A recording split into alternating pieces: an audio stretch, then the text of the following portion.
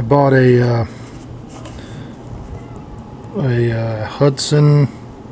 This is just a cheap $8 garden sprayer. It comes with a tank. It had all these extra fittings. Probably not going to use most of that stuff, really. Mostly, the only thing I'm really going to use out of this is the pump and this fitting right here. This was $8 for all this. I bought a T-fitting, a barb fitting. I think it's a 1/4 inch all the way around. And I bought about 10 feet of this is a 1/4 inch inside diameter, 3/8 outside diameter tubing. I think this was like 49 cents a foot. So I don't know, about $5 worth of tubing. And so that's what I'm going to do. It's real simple to make. I'm going to take this fitting here. This is how it came.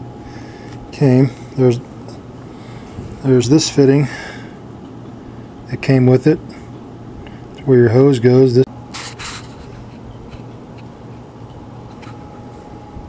this is going to slide down there.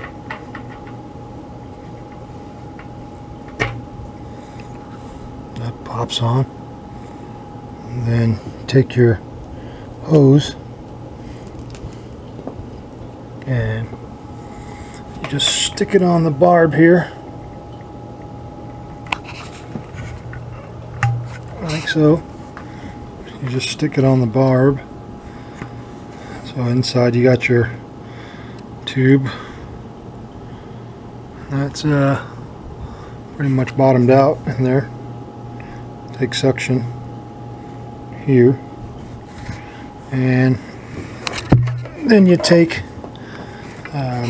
this fitting and this slide. I'm going to slide that over the tube and basically screw this down right here. So let me get to the end of this. Probably should have put this on first. I bought this tubing because originally it came with the really short black hose, and I want a much longer one from my pressure bleeding. So you just tighten this bad boy down.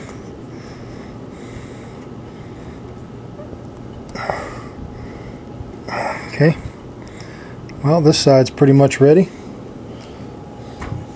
Now I just got to take the pump.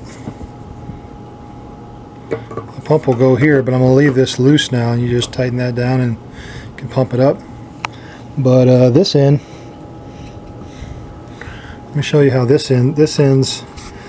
Since on my master cylinder I have 2 caps on it, I got to put a T and tee off it so I can screw a lid down to both caps. But next I'm going to put my 1/4 inch barb fitting on there. Let me do that real quick.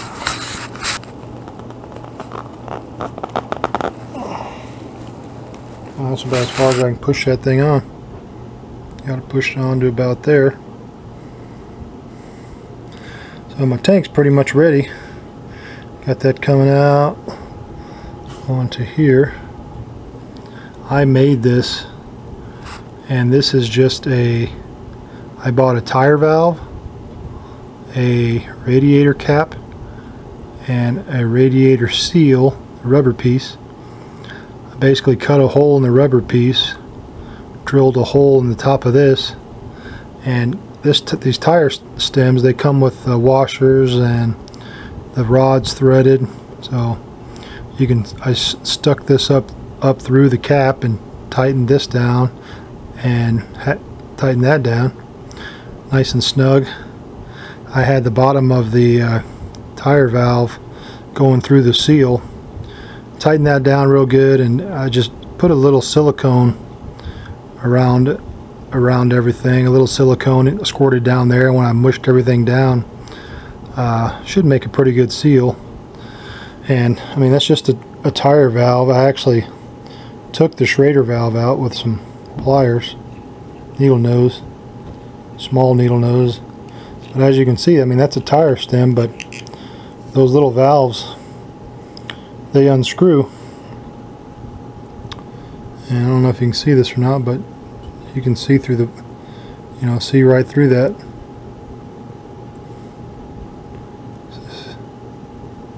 See, took the Schrader valve out. It's just a fitting now, and that quarter inch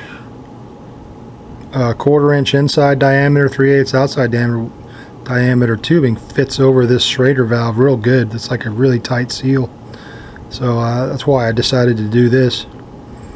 But all in all, I mean, buying this was about $8.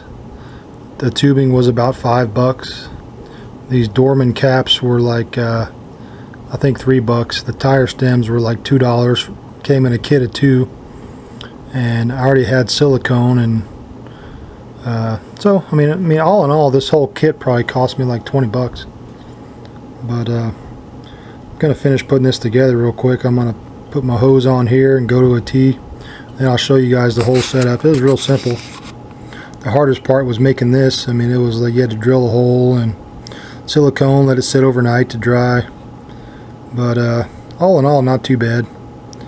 Hopefully it'll work good. And push that fitting right on, see it fits real tight.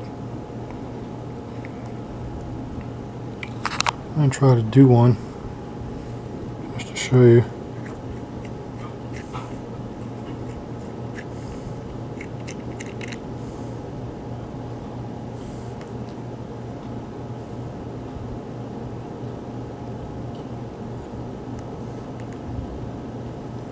Actually, I need 2 hands, but that's the idea. You just slip it on over.